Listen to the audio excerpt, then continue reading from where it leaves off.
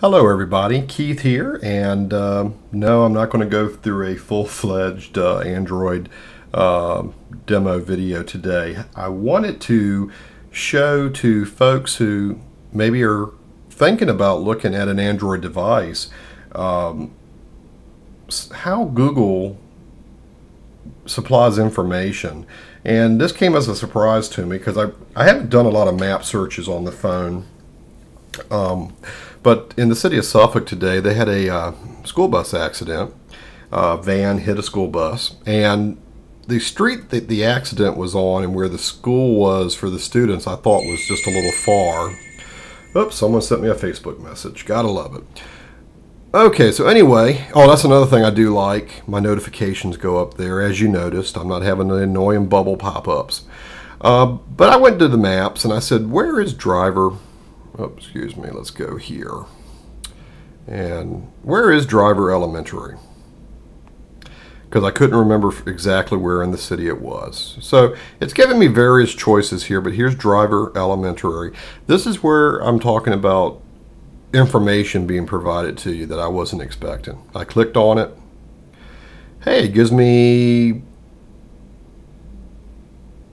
values of housing, average age in the zip code, number of 5th grade students, and as you can see here, it also gives me a sample of a review of the school. This is the only review for this particular one, so I don't know if that's just a disgruntled parent or if this school actually sucks, but knowing public schools nowadays, it probably sucks.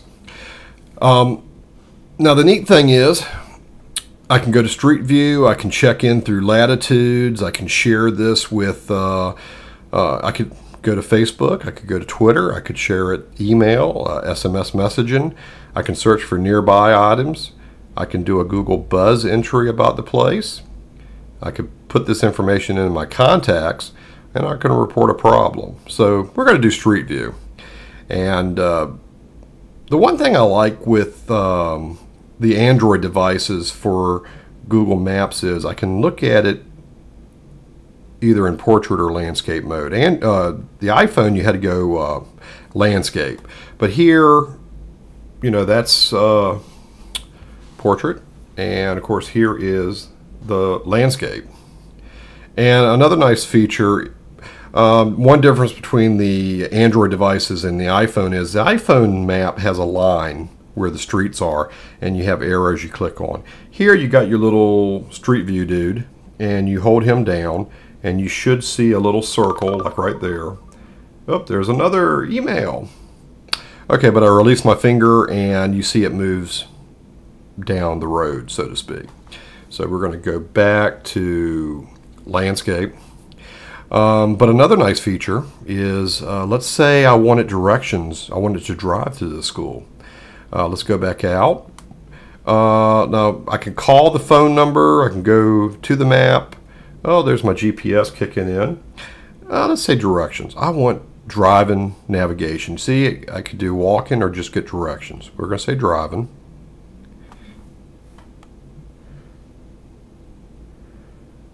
Head southwest on Clover Hill Drive toward Cobble Hill Road. Okay, and then if I go to landscape, you see in 1,000 feet, turn right at High Street West.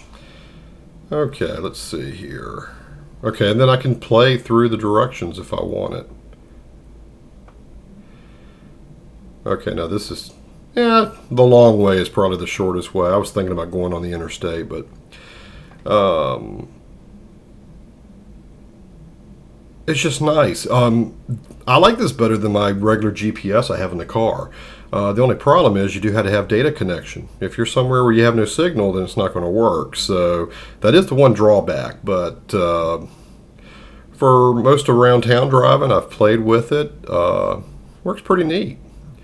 But we're going to go out of that, go back to my maps, close it out. It's just a nice touch how Google pulls data together.